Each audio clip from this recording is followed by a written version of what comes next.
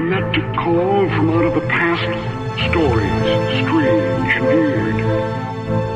Tales of mystery and terror by radio's masters of the macabre. Stories of the supernatural, the supernormal, dramatizing the fantasy, the mystery, the unknown. We tell you this frankly, so if you wish to avoid the excitement and tension of these imaginary plays, we urge you, calmly, sincerely, to turn off your radio now. Welcome back to The Horror. Thanks for joining me this Saturday. We're going to hear from The Weird Circle this week, a series produced between 1943 and 1945, aired at one time or another over mutual ABC and NBC stations. 78 episodes were produced. Our story today is The House and the Brain. This one aired July 15th, 1943. We are met in this cave by the restless sea to reveal the horror in man's mind. Listen to the Weird Circle.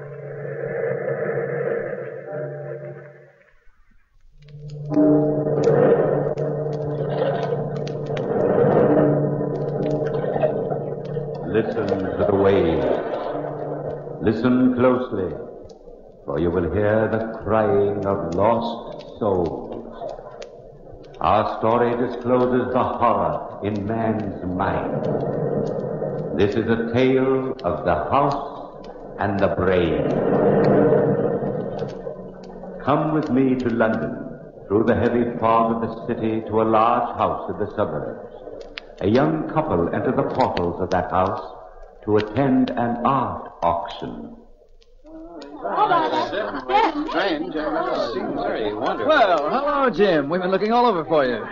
We've got quite a crowd here today. Paul Whitney, Sandra, I'm glad you've come. I thought you two were refugees from this sort of thing. Well, frankly, Jim, I've suddenly conceived a passion for good oil paintings, and I'm going to buy this fabulous painting of the ancient cutthroat. Wow. To tell you the truth, Jim, she suddenly conceived a passion for cutthroats, ancient or otherwise. Oh, my husband abuses me. I'm too nice to her, or she'd never be interested in any other man. But, darling, the man in the portrait's been dead 400 years. Dead or living, he's not beyond your charms. Oh, but my husband loves me, Jim. Must be my fatal fascination. Yeah. But I didn't come here to talk with you, even if it is fun. I came here to see that oil painting. Oh, it's quite a painting. Yes, so we've heard. It's in my study. Come and take a look before the auction starts. Now, don't fall in love with it, Sandy. No matter how you feel about 15th century reprobates, I'm not going to spend a fortune buying useless pictures. Well, there's the picture. What do you think? He has a face you'll never forget. And a reputation. Yes, sir. He lived a full life. You know, he was supposed to have been fabulously wealthy. But when he died, his fortune disappeared. Oh, my dumpling aunt. He looks like the kind of man who sticks pins in people for the devil of it. Sandra. The strangest thing about the picture is the man's eyes. You get the feeling that the eyes are alive. Yes, definitely. Clever work. Paul. What's the matter with you, Sandra? I could have sworn I've seen that man in London recently. What man? The one in the picture. What? He's been dead 400 years. Stop snickering at me, Jim. I know what I've seen. Impossible. The only thing left of the Honorable Cutthroat Richards is the house on Orchard Street. He built it 450 years ago, and it's never been really habitable since. Why? Well, this is your chance to laugh at me. It's haunted. Haunted? Oh, not really. Really? Oh, Jim, I've never met a ghost. And you never will, Sandra. Jim, oh, Jim, please, oh, please. Imagine a really, truly ghost. Wonderful, Jim. Take us over. Or better yet, I'll rent the place for a week. I've heard a lot about ghosts, but I've never been able to pin one down. You know, I've been a student of the occult for a long time. Jim, please. Oh, Sandra, I'm serious. It's dangerous business, this ghost hunting. Please, fella, anything to get Sandra's mind off buying that picture. Very well, but you'll find some very real ghosts over there. The housekeeper, Mrs. Browning, will rent you a room if you want one. But she's the only person who's ever been able to stay in the old house. Thanks, old man. Come along, Sandra. But the picture. Hang the picture, my sweet. I've got a genuine ghost for you.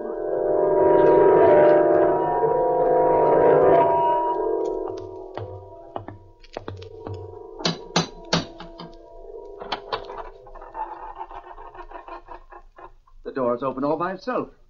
There's no one there. Doors aren't supposed to open by themselves, Paul. What do you expect? The house is haunted, isn't it?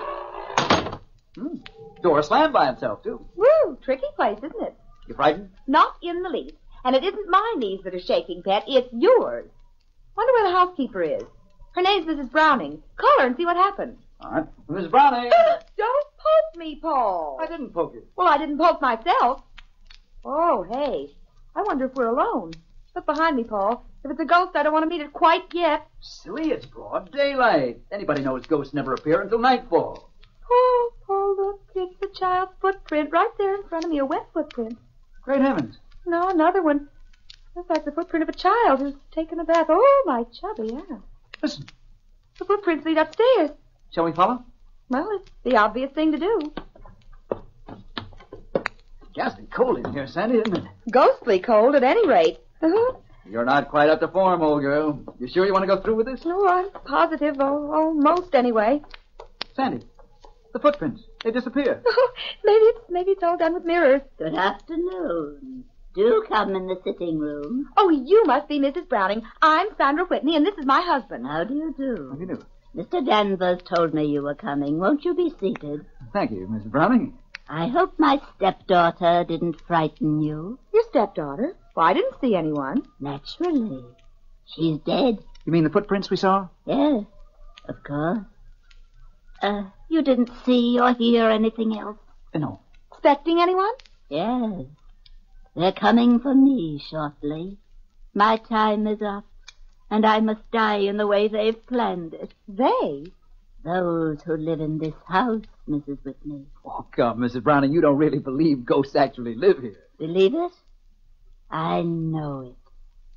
You see, Mr. Whitney, when I was first married 40 years ago, my husband, my stepdaughter, and myself moved into this house.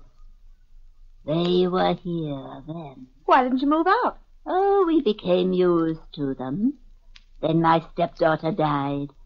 My husband had an unfortunate accident, and I was left alone.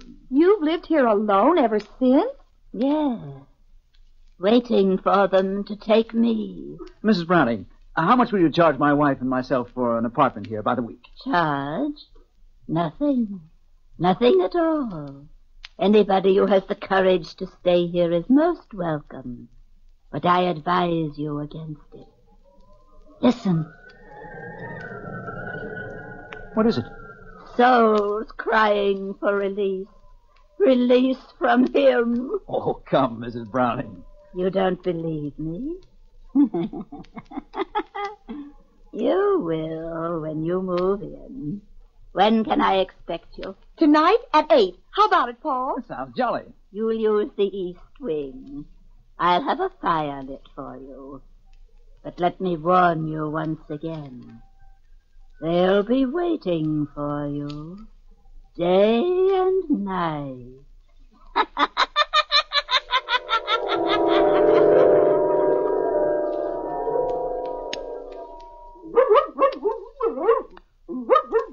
Sandra, call back. Of course, Paul. Down, Blackie. Down, I say. Oh, if you keep squirming, I'll never get you on a leash. I'd better take some pistols along with us. Well, I'm not at all sure you can shoot a ghost, Paul. I'm not at all sure it is a ghost. Something awfully phony about all that. Oh, no. My intuition says there were ghosts in that house, darling, and I've a very perceptive intuition. Sandra, you're not going to take Blackie with you. Well, of course I am. He's a watchdog, isn't he? But a dog. Now, darling, remember how nicely he caught pheasant last year. But pheasants aren't the same thing as ghosts at all. Stuff and nonsense. You ready? All ready. Here's your coat, dear. Oh, look out the window, Paul. So peaceful out there. You've always been partial to twilight. Oh, reminds me of the time you courted me. It was such a nice time. Paul, that man, the one on the street. What man? The one standing right out there. Look at him. That's the same man whose portrait we saw at Jim Danvers' house today. Sandra, where are you going? To talk to him, Pat. Cold.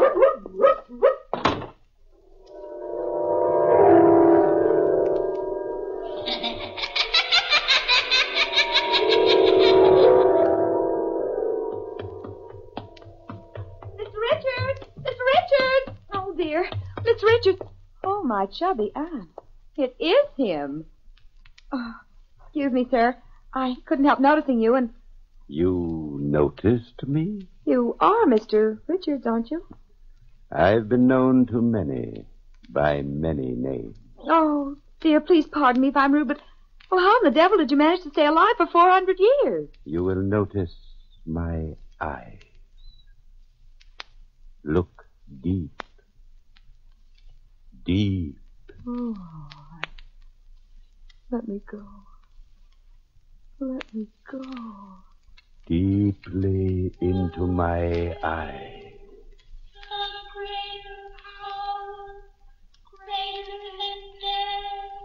You've never seen me before. You don't know me. You can never remember me again.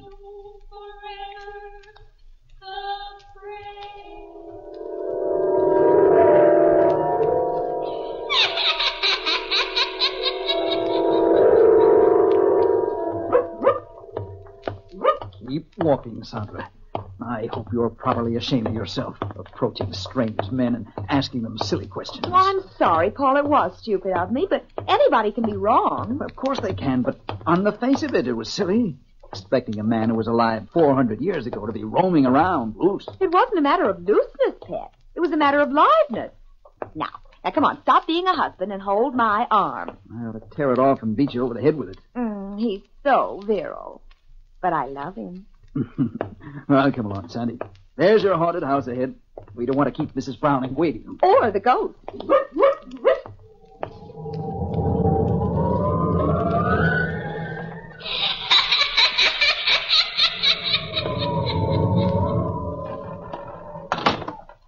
That door again. Insidious feeling, doors opening and slamming. Mrs. Browning! Mrs. Browning! I'm in the east wing, Mr. Whitney, just lighting the fire. You better go on up. This hall's drafty. Hey, Paul, more than cold in here. It's almost as if something or somebody is draining your body of all warmth. That's a pleasant thought, Sandy. Now that you've scared yourself stiff, move. Well, I was just getting in the mood for ghosts. Where's the east wing? This way, Mrs. Whitney. Oh, hello, Mrs. Browning. Well, this room looks cheerful. It's as gay as my mood. Nice fire, nice candles. Quiet, Blackie. You'll scare somebody. A dog scare somebody? Not tonight. They came tonight. What came tonight? You'll see. Better make yourselves at home while you can. Blackie, sit down. Over here, Blackie. Look at him, Paul. The hairs on his head are standing on end. Be quiet, Blackie. Blackie! Look! I told you they were here. A luminous mass. A blue mass. Sandy, be careful. It's materializing. Coming for me. I knew it. Coming for me. It's Mrs. Browning, Paul. Fingers are choking her. Good heavens. Mrs. Browning. Paul, stop this horrible thing. Coming. Send me. It's horrible. It's all right, Sandra. All right, darling. Oh, it's gone, hasn't it? Yes. It's gone. But Mrs. Browning, she's dead.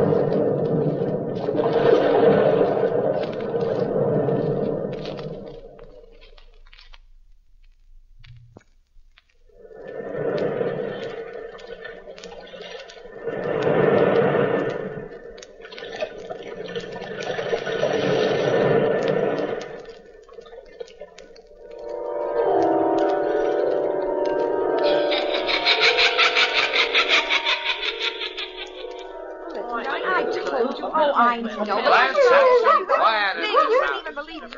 Quiet! Mr. Danvers, I'm going to reconstruct the scene of the crime. Nobody tells Detective Hodges that a flesh-and-blood woman gets bumped off by a ghost. But I saw it myself. Oh, be quiet, Blackie. If you'd only relax, Detective Hodges, and go away, we'd catch the ghost for you. Quiet! I'm only trying to help, but Blackie, stop. Sandra, you're only confusing the issue. Paul's right, Sandra. Sit down over here. Jim Danvers, if you side with Paul, I'll never speak to you. Now, Mr. Whitney, if you don't mind, we'll go over the details again. What happened? Well, Mrs. Whitney and I were here in this room with Mrs. Browning when a blue mass suddenly floated in the door. The lights in the fireplace dimmed, the candles were extinguished, and Mrs. Browning began to scream. Why? Because she saw a ghost. It's really all so simple. Sandra, my dear. And then what happened? The mass suddenly materialized, at least sufficiently for us to see two hands. Two hands without a body. The hands reached out, grasped Mrs. Browning by the throat, and... That was that. Thank you, Mrs. Whitney. I suppose you expect me to believe that story? There's no reason for you to doubt Mr. Whitney's word, Detective Hodge. I'm not saying there is. But there was only 3 people in this room, and one of them is dead. Everybody's under arrest. Everybody, do you hear? Oh, Paul, it's here again. Look, Detective Hodge. Paul, Sandra. Oh, Paul, for heaven's sake. What is it? An axe murderer in ectoplasm. Sandra, don't be funny. Let's get out of this house before it gets all of us. It's gone. Yes, it's gone. Now do you believe us, Detective Hodge? Yes. Yes, I believe you.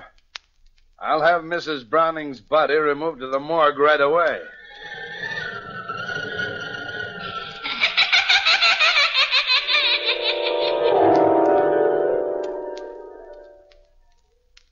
Paul, if you insist on staying in this house overnight, I'll not be responsible for what happens. But, Jim, I'm convinced that there are no such things as ghosts.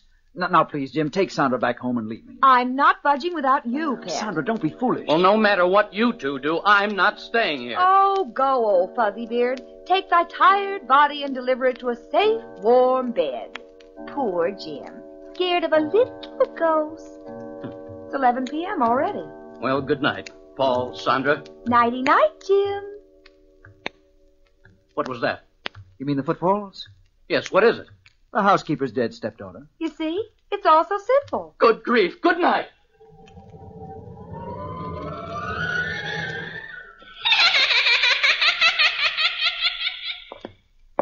Oh, we've been all through the house, Paul, and I'm dead tired. Come on, let's go to bed. You go to bed. I'll sit up and read these letters we found in the attic.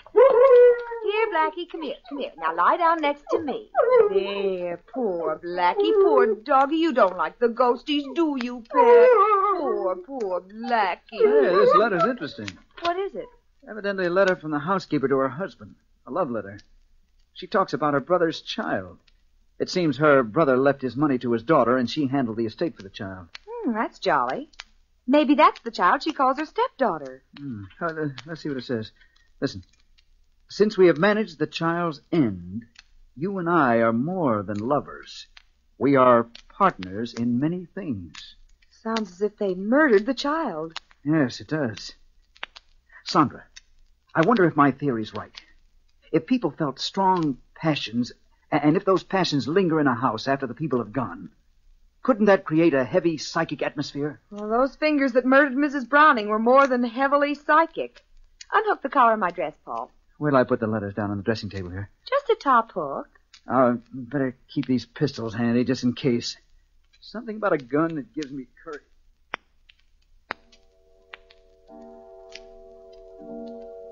Funny.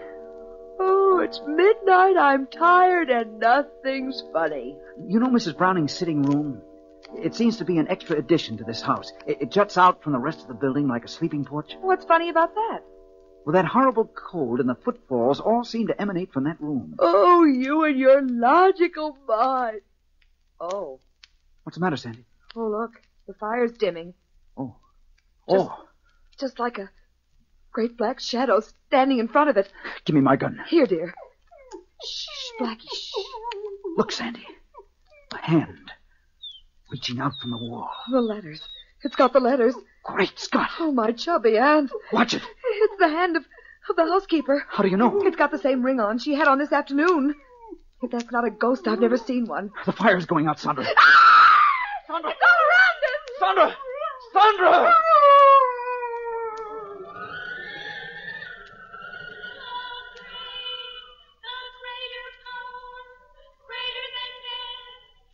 You can't get your will against mine. My will is greater. No. Succumb. My will is greater. No, you're a shadow. And you are a mere mortal who knows no secrets beyond the veil. I control the world of shadows. Succumb, fool, succumb. No, go away. You're nothing but an image. You will die by my command in this house. You will die before morning. Admit my will. No, I will not admit your will.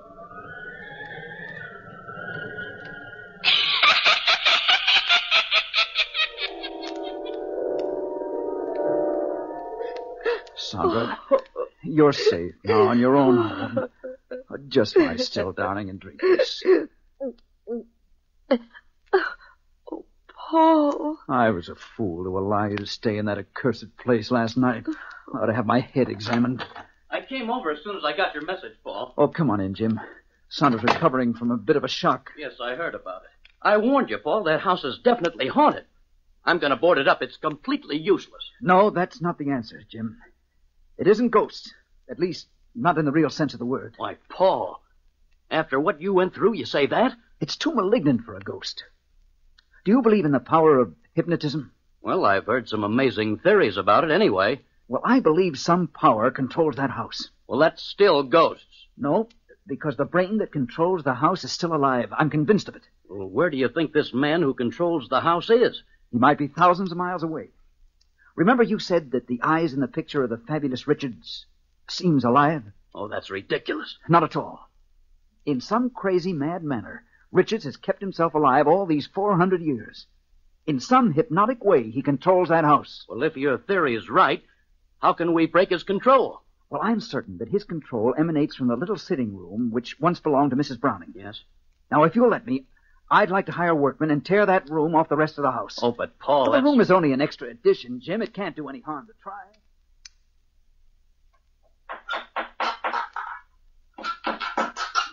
Okay, pull up more of that flooring. Did you hurt yourself climbing that partition, Sandra? No. Oh, imagine a secret room down here, Paul, right beneath the sitting room. You see, Jim, Paul was right. Why, it's like finding a box with a false bottom. That's all for now, boys. Careful of your head, Sandra. This room isn't very big. But it's as cold storage. Well, now you know how a hunk of beef feels in an icebox. That's gay. A musty old room. Bed and 4 walls. And 2 drawers built into the wall over there. All modern conveniences. Try to open them.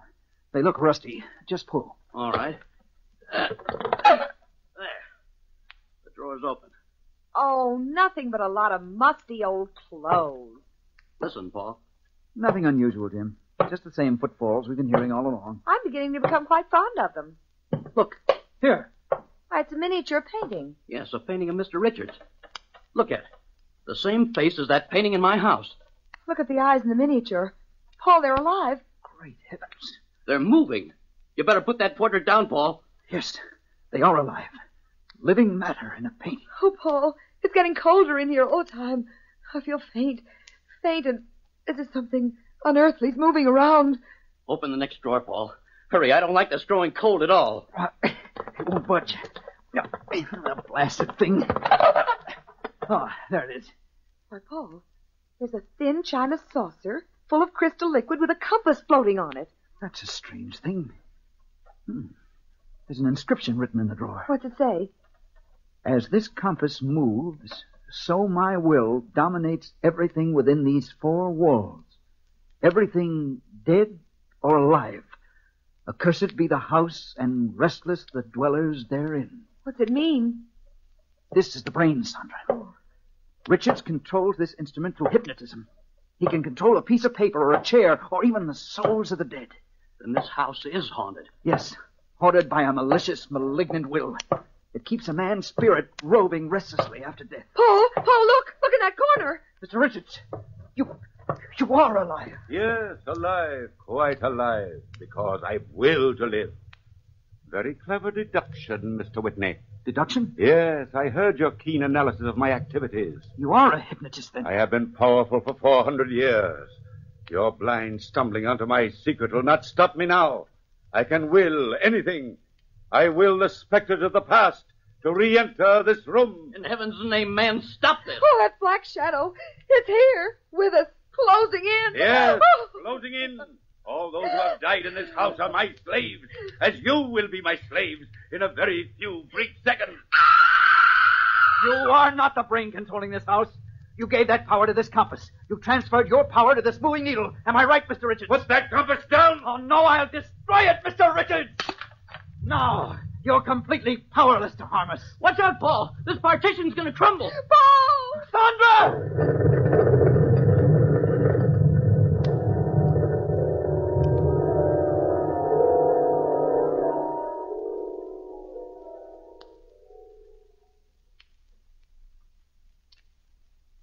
Gosh, Paul, it's good to be back in our own home. What happened to Mr. Richards when the partition collapsed, Jim?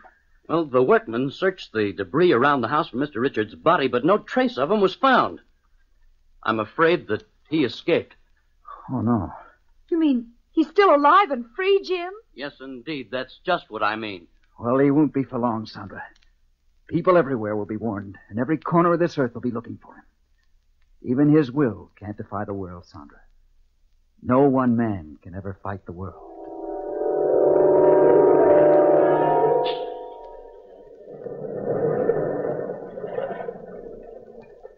From the time-worn pages of the past, we have recalled the house and the brain.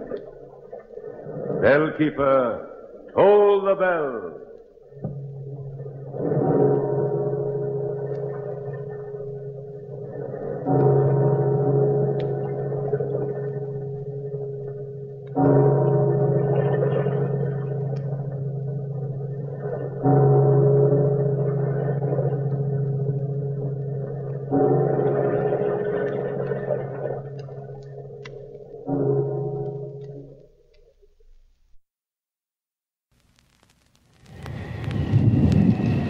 That's going to do it for the horror for this week. I hope you enjoyed today's episode. Find more from The Weird Circle, past episodes of the horror, more old-time radio of all varieties at relicradio.com. We've got thousands of episodes to listen to there, all available for free thanks to your support. If you'd like to help out, visit donate.relicradio.com. Click on a donate link on the website. Your support makes it all happen. Thanks to those who have helped out. Thanks for joining me today. Talk to you again next Saturday with another episode of The Horror.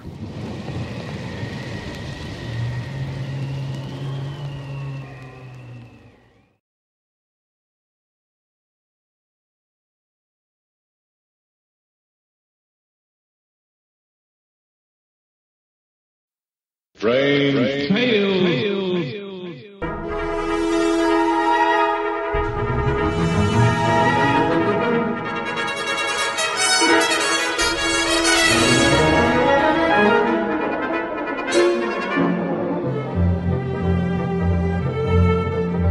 RelicRadio.com presents tales of the strange and bizarre, the weird and the wicked.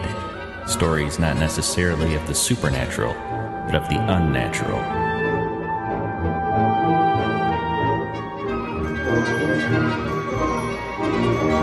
Join us now for Strange Tales, featuring radio drama at its most mysterious and unusual.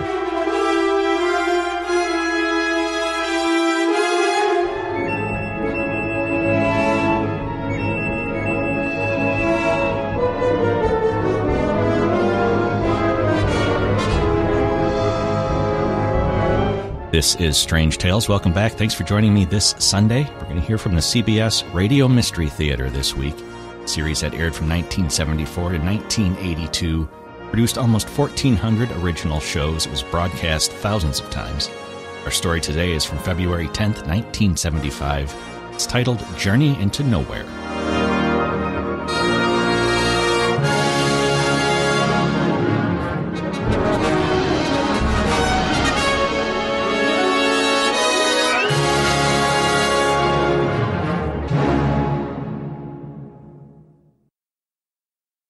The CBS Radio Mystery Theater presents...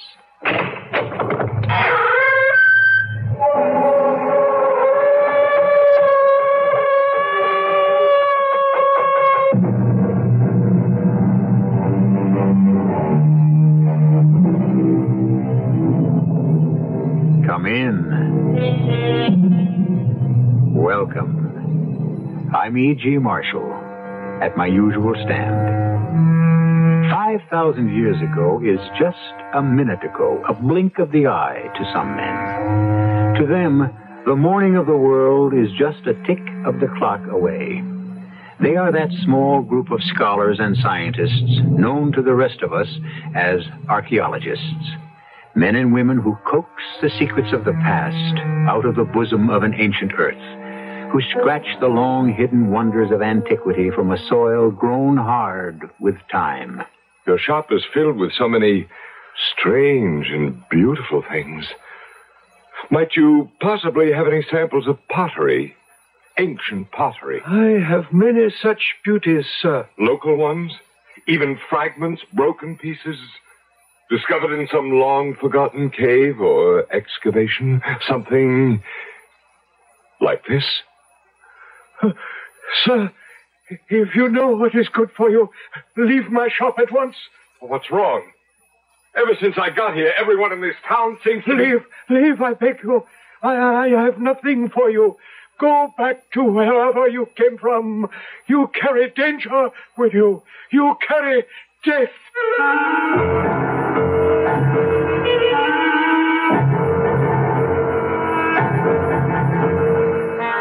Our mystery drama, Journey into Nowhere, was written especially for the Mystery Theater by Arnold Moss and stars Kurt Benson and Joan Lovejoy. It is sponsored in part by Buick Motor Division and Contact, the 12-hour cold capsule. I'll be back shortly with Act One.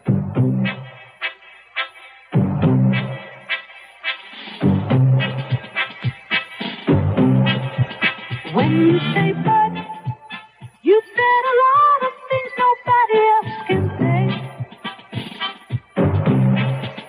When you say but, you've gone as far as you can go to get the very best. When you say but, you've said the word that means you like to do it all.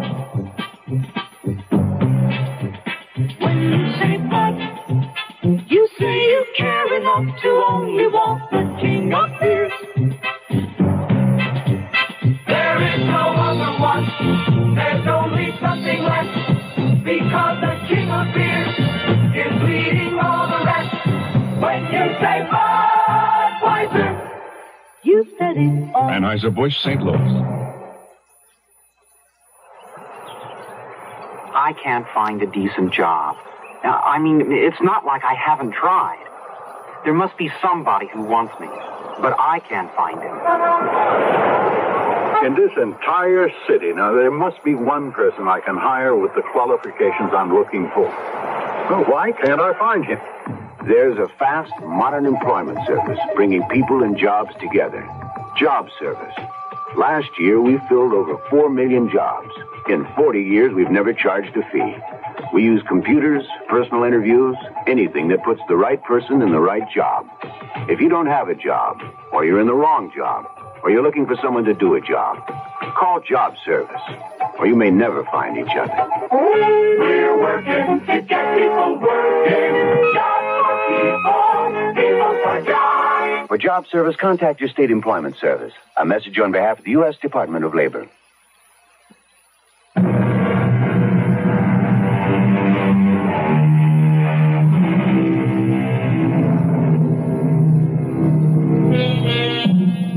In a far-off country near the Persian Gulf, the sun has been beating down brutally, blisteringly all day.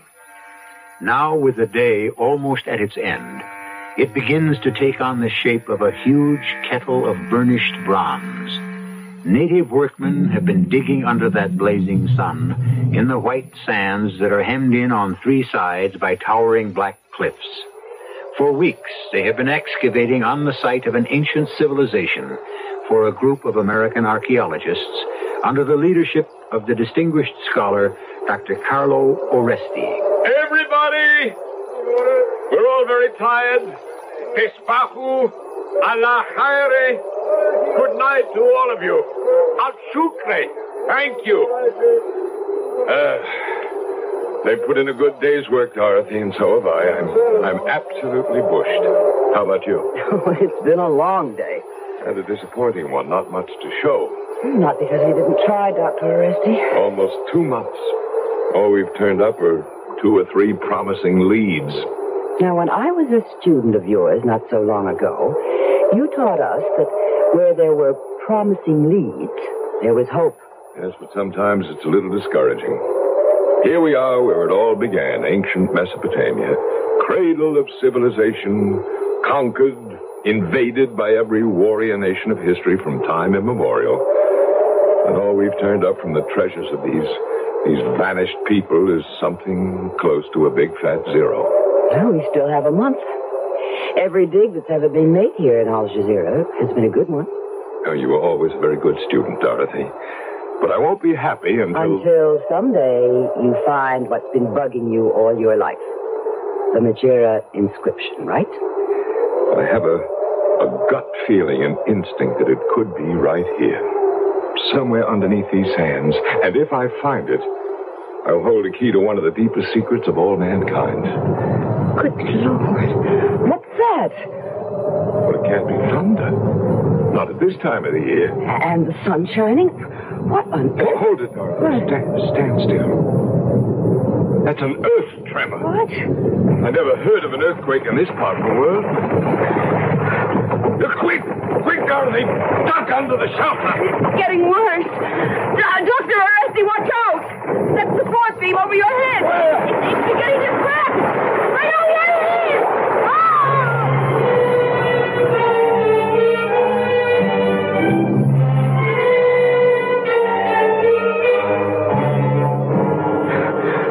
Are you all right? I think so. Little bump on the head. I guess I got away from that falling beam just in time. That earthquake or whatever it was came out of nowhere. Strange. You think it might have disturbed anything in the dig? I doubted it. It didn't last more than several... Dorothy. What? Don't move.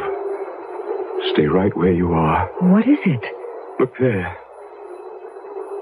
It's a shard. A piece of broken pottery. An earth tremor must have dislodged it, and we were standing almost on top of it. Get out your brush. Yeah. Clean away the sand as carefully as you can. It's beautiful. And we're the first to lay eyes on it in thousands of years. Careful. Look, there's writing on it. Around the circumference. Let's see. Oh, of course, that's pre-Hellenic Greek. 3,500 years old if it's a day. Erebos, Uranu, Meson, Chronoste. Something about heaven and earth. A place of darkness midway between the deepest earth and highest heaven. Now, wait a minute, Dorothy. Look here. Look, around the edge just before it breaks off. Well, that looks like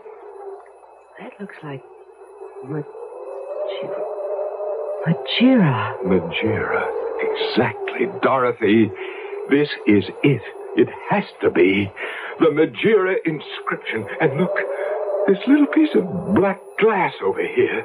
That looks like obsidian. It's no bigger than a dime, shaped like a face, an animal's face, and a little hole at the top. And little ears and eyes. Like the tiny head of a sheep or a lamb. Dorothy, you remember from your reading who Majera was? One of the goddesses of vengeance, wasn't she? The principal one, the spirit of revenge, able to confuse and benumb men's minds with a potion called Nephalia. And when she wept... She wept tears of blood. Yes, I remember. And she kept changing her appearance from one creature to another. Her favorite disguise was a sheep or a lamb. Do you recall that she even assumed different shapes at one and the same time? Of course. Oh, this has to be it. This little lamb's head of black glass confirms it. Now, if I can only find the missing part of this inscription, it could lead to the elimination of everything in our lives that's corrupt and evil. Oh, there's that rumbling again. And it's getting very dark. Doctor, let's get into the Jeep and go back to the camp before anything really serious happens. I'm frightened. Tomorrow morning, I leave for the mountains of the West. That's where the whole myth of Majera began. There, This piece of broken pottery may be the passport to the most important discovery a man could ever make.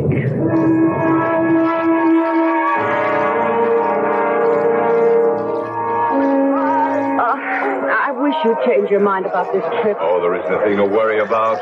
You have your bus ticket? Right here in my pocket. And my revolver, just in case. Well, let's hope you'll have no reason to use that. Dr. Oresti, one question. Uh-huh. In the mountains of the West, where you're going, you say that Magira is very real to the people who live there. That's one of the reasons I'm going.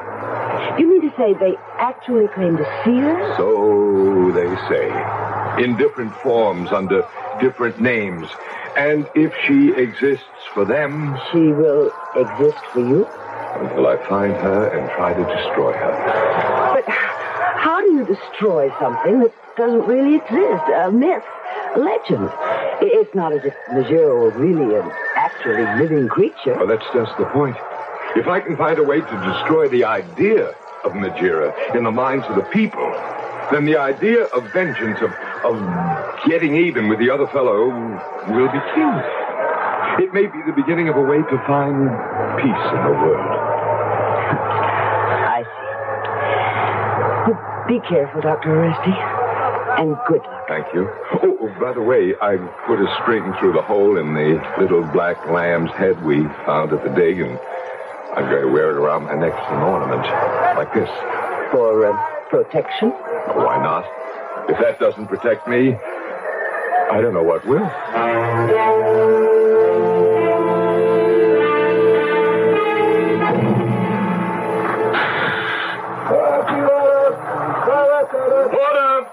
Order! Yashihal! Please carry these for me. In Fandluk! And get me a taxi, please. A taxi! Oh, Porter, where are you going? Well, why are you running away? What's wrong with you? I guess I can carry my own bag, find my own taxi. Something about that, Porter. Oh, kind sir. Oh, for the love of Allah. Oh, have compassion for the less fortunate. Here, take this. The blessings of Allah. The blessings of all your gods go with you always. Save your blessings, good woman, for an object more worthy than I. May all your days... No! Allah protect me! Take your money. May God protect me from all evil. She threw away the money I gave her. Oh, what can be wrong? Welcome to the Street of the Seven Silversmiths. Oh, where did you... Permit me to introduce myself. Mahmoud bin Said, your most humble servant. Proprietor of this modest shop behind you. House of Mahmoud, rarest curios. Won't you enter and grace my poor establishment with the honor of your presence? Look, Mr. Mahmoud, I've just arrived on the bus. It was a long, hot trip. All I want is a bed and a bath and a little rest. I understand perfectly. Won't you please step inside my shop, Mr. Oresti, Dr. Carlo Oresti. Well, if you insist, but just for a minute. Through these curtains, if you please. Welcome. This is my home as well as my shop, you see. May I offer you a glass of mint tea? Well, not at this moment, thank you. Oh, your shop is beautiful. Thank you. And what an assortment. Old Berber rifles, ancient knives, swords from all over the world. All of them razor sharp. Yes, and these strange masks. Grotesque statuettes. Why, with all these wonderful things you have here, would it be possible that you might also have samples of pottery, ancient pottery, shards, fragments, broken pieces that might have been found in this region, in caves, or in an excavation? Like this? A moment until I put on my spectacles. At my age, it's necessary to... Dr. Oresti, if you know what is good for you, leave my shop at once. Well, what's wrong? Ever since I stepped off the bus, everyone in this town seems to... Leave, I beg you. I have nothing for you, nothing. Go back to wherever you came from. You carry danger with you. You carry death. Go. Don't push me, please. Just tell me why and I'll go. Now, why does everyone run away from me? And what are you talking about? I carry danger. I carry death. That talisman, the little animal head you wear about your neck, you know its meaning. It is one of the faces of Magira. This is why people run away from you. You terrify them. Well, then I'll take it off. You are trying to destroy Magira, correct? Abandon your search, for she will destroy you first. I am not frightened. You should be. My people are, and they know. They know Magira. She fills them with a terror that cannot be measured. You are familiar with her weapons? I think so. The tears that are not tears of salt, but tears of blood. The potion that dulls the senses. The many different shapes that she assumes to confuse you, especially that of the Black Lamb. I know them all. And you know that above everything else, Magira will stop at nothing to keep her secret hidden. The secret you are trying to uncover. I know the risk is great, and I'm willing to take it. What was that? Who's laughing? What laughter? I hear nothing.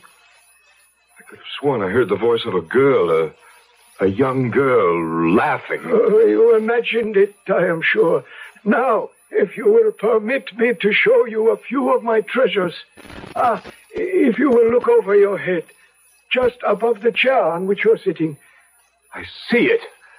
A coat of mail. No. Next to the coat of mail. What's that? That stuffed animal head mounted up there on the wall. Oh, no. It is nothing, Dr. Oresti. The local taxidermist had no room for it. He gave it to me. Well, why do you keep it? It's a curiosity. The head of one of our local mountain sheep. That laughter, it seems to be coming right out of the mouth of that lamb.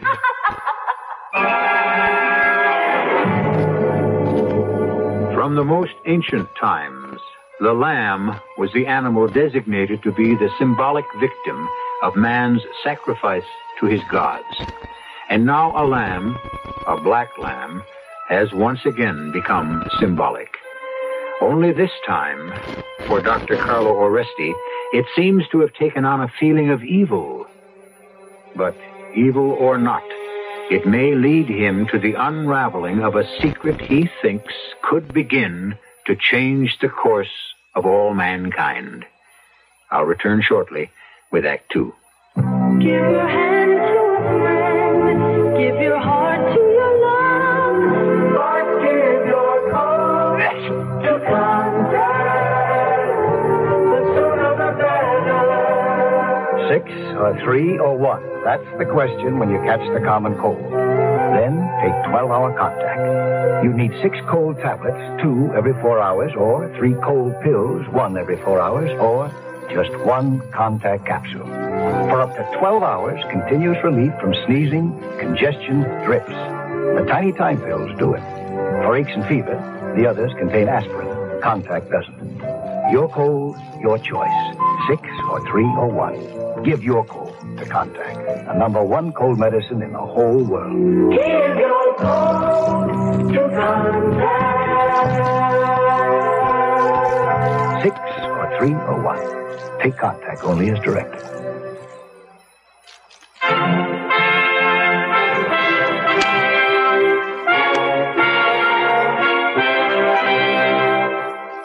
In God we trust. America speaks.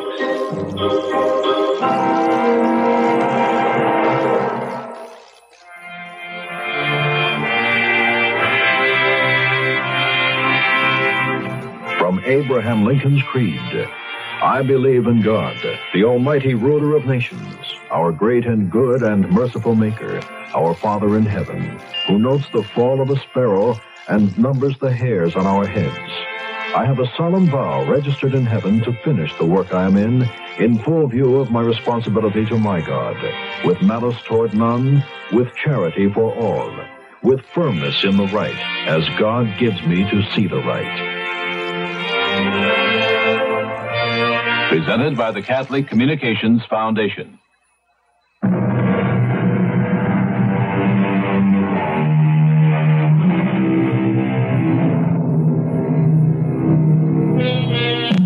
Dr. Carlo Oresti, archaeologist, has traveled halfway round the world searching for a piece of pottery thousands of years old. He has unearthed part of it. He is convinced that if he can find the rest, it may lead to a revelation that could bring a more peaceful world. He sits in the curio shop of Mahmoud bin Said, staring at the stuffed head of a small black lamb mounted on the wall. Who is that, Mr. Mahmoud? I told you, nothing... That laughter. It seems to be coming right out of the mouth of that stuffed lamb's head up there. Dr. Oresti, you are a match. No. It's going outside into the street. Where are you going, Dr. Oresti? I must follow that laughter. No, stay where you are, please. Don't try to stop me. I'm following it. It keeps moving around. Well, now where has it gone to? May I help you, sir? Huh? Well, where did you come from? Does that matter? I am here. You are a stranger. You now have a friend. That's very, very kind of you, I'm sure. You will need every friend you can get. You're a very interesting young lady, and a very pretty one, too. Beautiful, long black hair. Your words are most generous.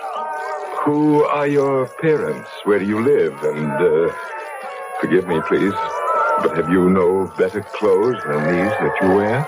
You question much. My parents, who knows? I live where I wish. These torn rags, I prefer them. Why have you come to this place? What are you hoping to find here? My work brings me here. I'm looking to uncover one of the deepest secrets of the world.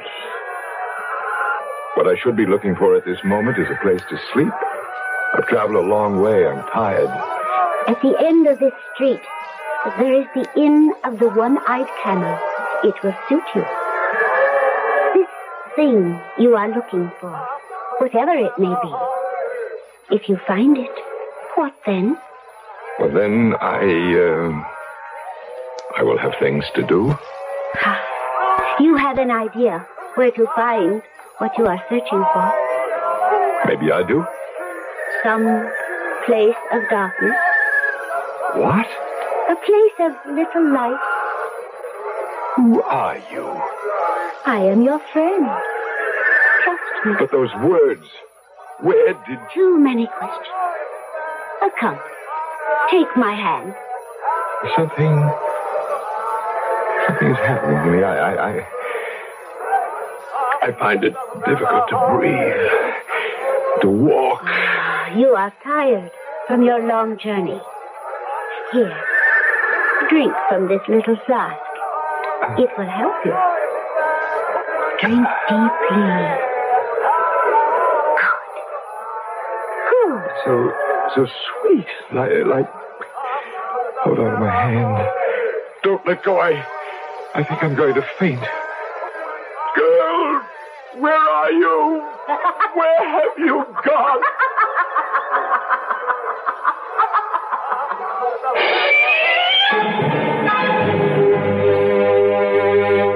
Erebos, Uranu, Maison, a place, darkness, midway. No, don't try to move.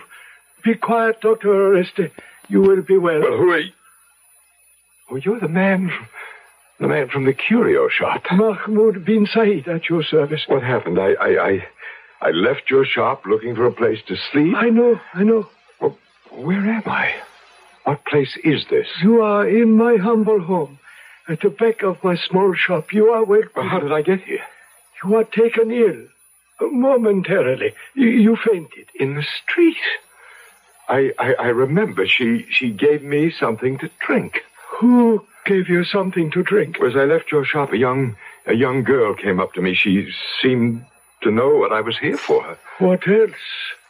Why, I asked her who she was. She took hold of my hand. I grew dizzy. And she gave you something to drink, very sweet. Yes. And then I just passed out. I have done my best to warn you, Doctor. She knows why you are here, and she will do all in her power to destroy you. Dr. Oreste, go back to your own country. What are you talking about? I am talking about Magiera. Who else? Are you telling me that the young girl in the street... Rest quietly, sir. I will go bring you some cold water to drink. I shall be but a minute. It's so dark in here I can hardly see. Is it night? You? The girl who... How do you feel? What did you give me to drink? A small drop to warm the mind, the heart, the soul. Well, where are you? I can't see you. It's grown so dark. Here, at the back door.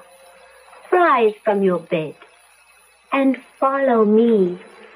Follow me and trust me. Here is the cold water, Dr. Oreste. How did she get in here? Again? You saw her again? Yes, she was right here beside the bed. Sir, I fear most gravely for your safety. I'm not afraid, Mr. Mahmoud. I have a mission to fulfill. More important to you than your life? I've already wasted too much time. I'm going. No, stay where you are. Take your hands off me. Let me up. I plead with you, do not leave this room. I have an appointment, and I'm going to keep it. And where is that? I'm not absolutely certain. All I know is that it's a place of darkness, midway between the deepest earth and highest heaven.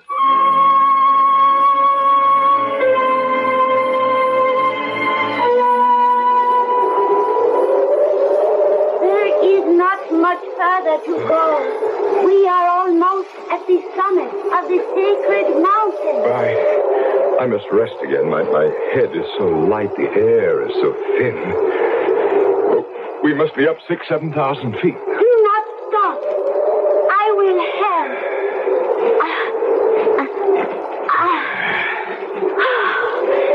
There. We have come to the summit. The very top of the mountain. Everything is pitch black. There's not a star in the skies. It is past midnight, and perhaps a storm comes. You will stay here with me? I led you here. I have not the slightest intention of leaving you. I'm glad. Tell me, why have you brought me to the top of this mountain? Because it is sacred to us. Here, sit down beside me on this flat rock. Oh, your hand. It is bleeding. Oh, it's nothing. I scraped it on a rock as we were coming up. I kiss your bleeding hand. The taste of your blood is exciting. Hold me in your arms. Tighter. Look into my eyes. I can't. What's wrong? There's a pain in the back of my head. I can hardly see. My head is beginning to spin. It is the height of the sacred mountain. You are not used to... Don't let me fall. Of course not, my dear. For you. The very best of care.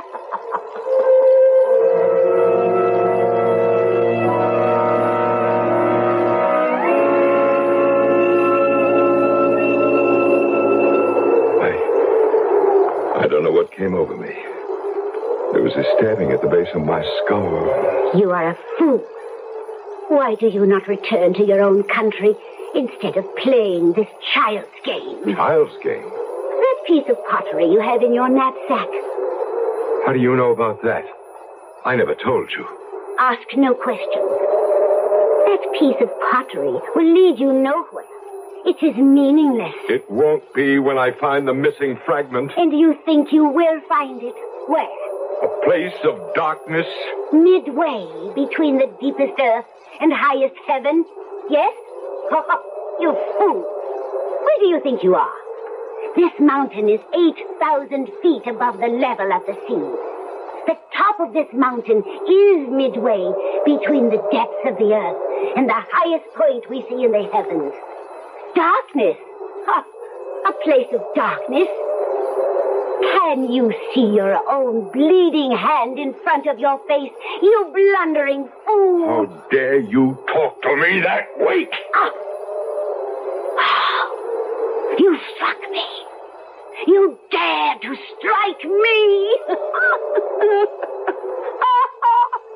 Look. See what you have done. You're weeping. You have made me weep. Bring your lantern to my face. Tears are streaming down your cheeks. Tears of bright red blood. Now, let me get my handkerchief. I'll wipe the blood from your cheeks. And what else do you see? My very good friend. Your face. Your face is changing. You're becoming an ugly old woman with cracked skin. And your hair... My beautiful, long black hair. is turning into writhing, terrible snakes. Their jaws are filled with poison, which they will spit at you. Hold me in your arms, as you did before.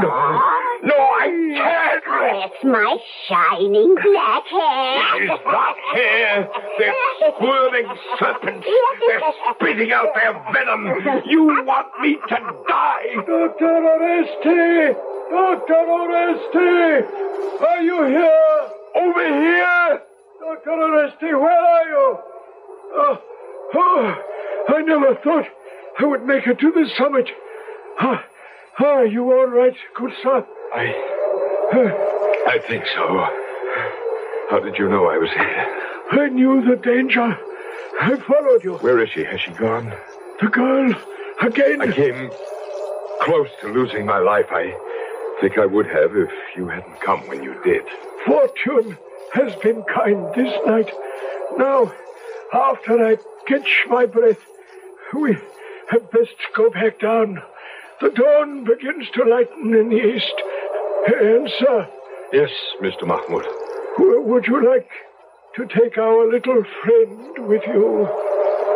What friend? Where? Lift your light a little higher. There, on that flat rock. A beautiful little black lamb. I'll carry it down to the village. It just... Where is it? Where did it go? It disappeared.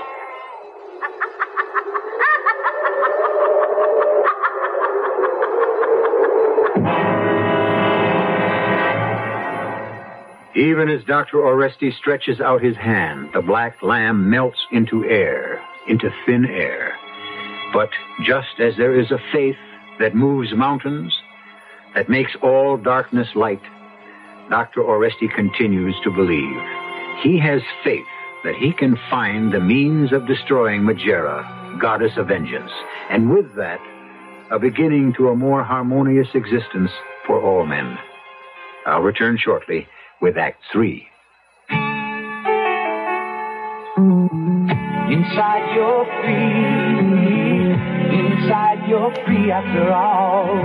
You hear freedom spirit like a wild bird call. Inside you're free.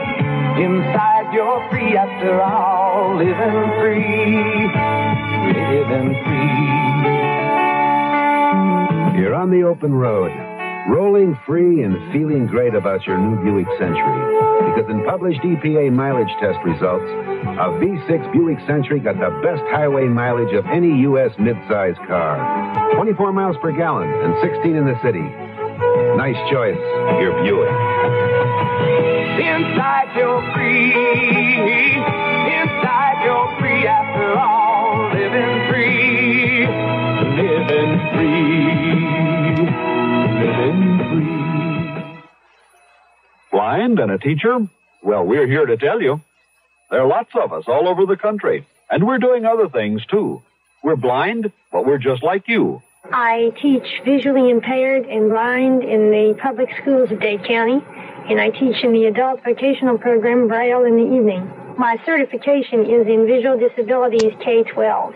In other words, I can teach virtually on any level through high school. I've been in the National Federation of the Blind for not as many years as I wish I had.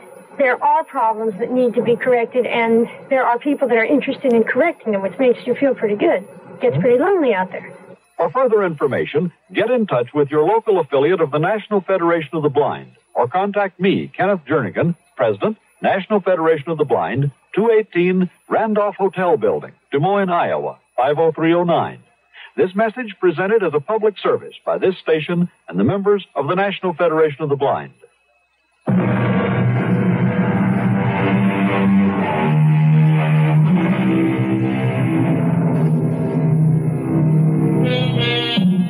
A philosopher of the Middle East has said that revenge is a luscious fruit, which, like the pomegranate or the persimmon, takes a long time to ripen. Once it comes to maturity, the taste is unmistakable, unique, and sometimes very sweet. Dr. Oresti and his companion are on top of a mountain in a far-off land. A strange girl has been with them and has vanished. Then, for an instant, there was a small black lamb. As suddenly as it materialized, so suddenly it disappeared. And then... Look, Mr. Mahmoud. The lamb's back again. I don't understand. Where did it come from? Where did it go? Bring your light a little closer, sir. Right near its head. So, do you see anything peculiar about this little lamb? Its eyes.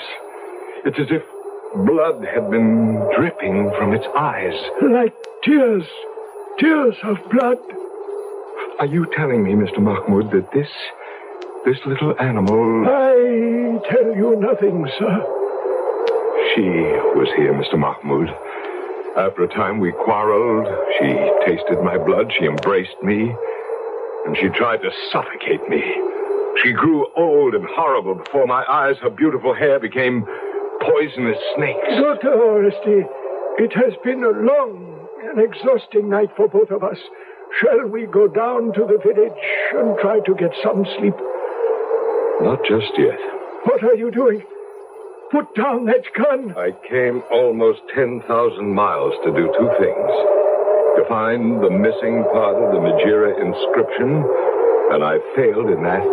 And second, to destroy Majira if I could find her. Mr. Mahmoud, I have found her. You missed. The lamb is running away. Something wrong with this gun. Too late, sir. It has escaped down the mountainside. Now, shall we go? Wait. Just a minute. Look. Right here where the lamb was lying. Put on your glasses and look.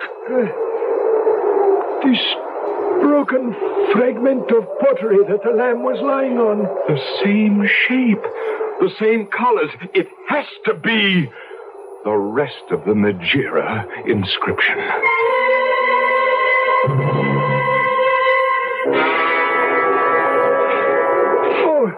Watch carefully where you place your feet, Dr. Oresti. These mountain paths can be most treacherous. Thank you. I'll be careful. How much farther do we have to go? Once we get past this huge boulder before us, we shall catch our first glimpse of the village. Mr. Mahmoud, don't move. What is it? There. On top of the boulder. A black lamb. The same one. Only this time I'll get it. Now you just watch.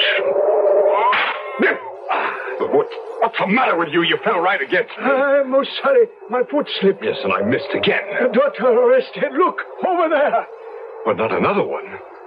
Still another black lamb? Yes, and see, another, and another. A whole flock of them. And every one of them jet black. They're heading toward us.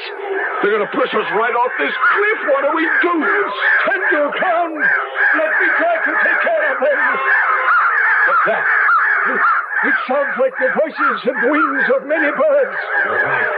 There are thousands of them. Flying straight toward us, toward our heads. Well, what are they? Crows, ravens? Blackbirds of some kind. They're coming in a straight line right at me. No!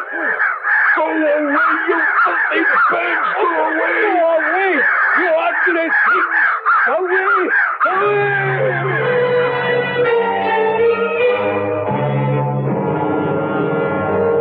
Another glass of hot mint tea, Doctor. Thank you. You know, I can't thank you enough for getting me down off the mountain safely. I thought those crows, or whatever they were going to blind me. They come sometimes. They think of other creatures as trespassers. Yes. Now, let's get back to this shard of pottery. Where did I put my spectacles? Ah, yes. Here they are. You can see the two pieces fit together perfectly. As I suspected they would. The colors, the shape, the design, and the inscription, everything. Extraordinary. Now, if we can decipher it... I leave that to you, sir. Let's see, the first word looks like monoi, and then timoria, vengeance. Let's see now. Vengeance belongs... And then there's the other piece that fits in here that says to Majira. And then there's the word alone. Vengeance belongs to Majira alone. Now, follow the writing around the circumference. Tein, e, re, inen, se, I, something about peace. Yes, peace. Peace will be found... No. Must be found in...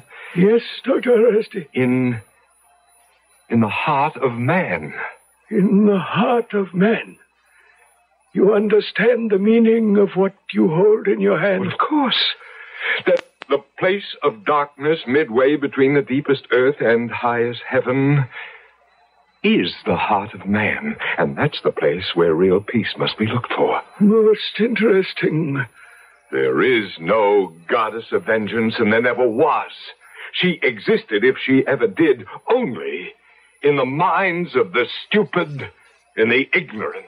And now you will return to your own country, screaming to the world that there is no Majira. Is that correct, Dr. Oreste? Is that correct? What are you doing? Put down that scimitar. Are you out of your mind? You have disappointed me, Dr. Oreste. And more important, you have made me unhappy, most unhappy. It is not right for you to make me weep. It is wrong, Dr. Oreste, very wrong. Mr. Mahmoud, you are weeping. Weeping tears of blood. Of course, dear doctor. And now, would you like me to change my shape into a little black lamb? Or an old and ugly hag with snakes for hair? Or perhaps a beautiful young girl? Or a flock of crows on the mountainside? And then back again to Mahmoud, this kindly, elderly merchant of curios? Name it. I shall become what you wish, when you wish it. You are... You see, Majira does exist. Now that you know that, this blade will make a fast end to you and your large secret. No!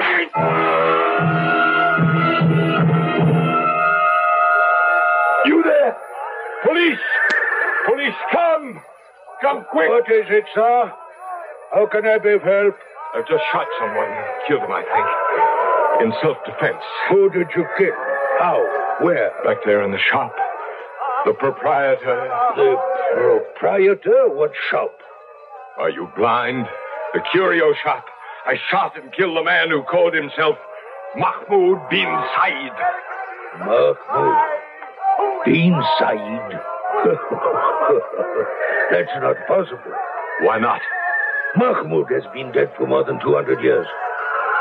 What? My grandfather used to speak of him, and his grandfather before him. What on earth are you talking about? Mahmoud, the mad one. He was said to live here on this very street of the Seven Silversmiths, behind a kind of curio shop. The tale goes that the poor man was completely out of his mind, poor fellow. The family line ended with his death. And how? Just how did he meet his death? Well, the story is that his life was ended by a shot through a gun. And who shot this Mahmoud? A stranger. A man who for some reason was seeking revenge. Seeking revenge. Seeking revenge. Seeking revenge. Seeking revenge. Seeking revenge. Dr. Oresti. Doctor, how do you feel? Who is that? Dorothy. Don't try to move. You're going to be fine. Well, I don't understand. The earthquake. But it's all over now. Don't you remember? Earthquake? When you ducked into the shelter here, the big wooden beam over your head split and came right down on you. Of course, I remember. I tried to get out of the way, but I couldn't. No. You had me worried there for a bit. You were out cold for a good whole minute. A minute? You mean all that happened in just 1 minute? All what happened? Well, thanks to that conk on the head, I've been off on a very fascinating trip. A voyage to nowhere. Whatever that's supposed to mean. But tell me something, Doctor. Yes? That little thing you're wearing on a string. Where? Around your neck. Looks like the head of a little black lamb. I've never seen that before. Well, neither have I. How do you suppose it got there?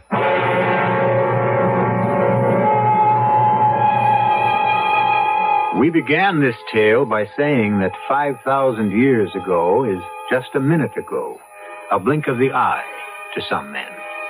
To them, we said, the morning of the world is just a tick of the clock away. For Carlo Oresti, it took just that 1 minute to carry him back hundreds of years to another time, another place, and another world. I'll be back shortly. Hi, this is Phyllis Diller. You know, I love being funny because it's a way to spread a little joy and happiness. Right now, I'd like to tell you how you can spread a little joy and happiness. And more than that, help some very special people. I'm speaking of our country's 6 million mentally retarded children and adults. Like all of us, mentally retarded people need love and affection and understanding and patience. They also need a special kind of help that will enable them to develop to their fullest. It's a big job for the people who are trying to provide help to the mentally retarded. And that's where you come in. Please lend a helping hand. I'll tell you how. Join and support the work of your local association of the National Association for Retarded Citizens. So come on, give them a hand. Make a contribution to your local association. It'll give you a nice, warm, thankful glow.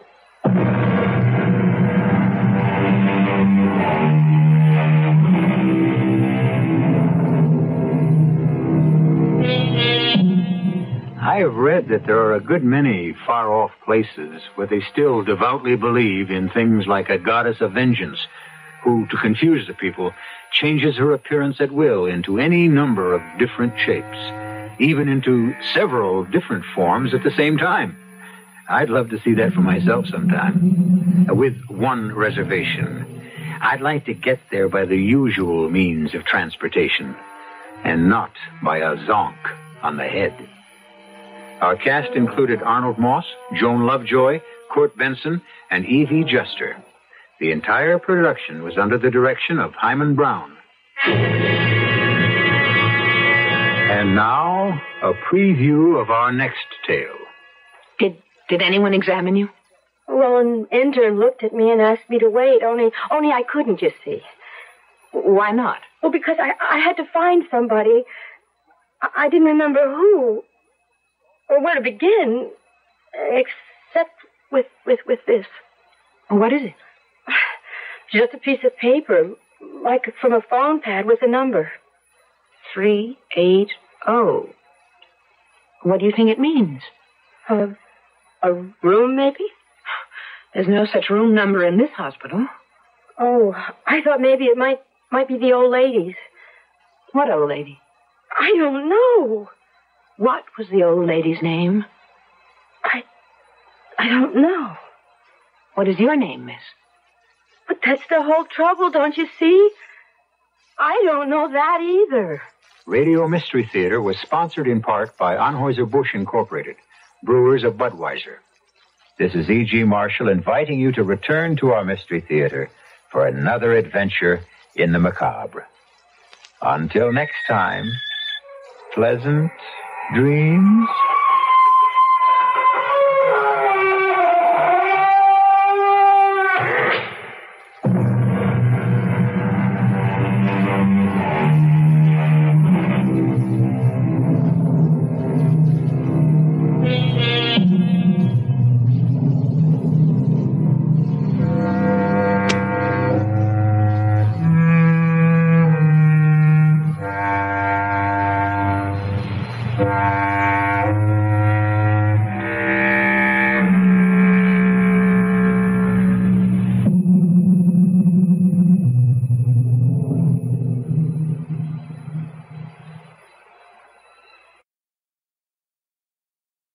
This has been Strange Tales. I hope you enjoyed today's episode. You can find a lot more from the CBS Radio Mystery Theater, past episodes of Strange Tales, thousands of other old-time radio episodes at relicradio.com. You'll also find our Shoutcast stream up and running there, and you can donate through the website. It's how all of this comes to you every week.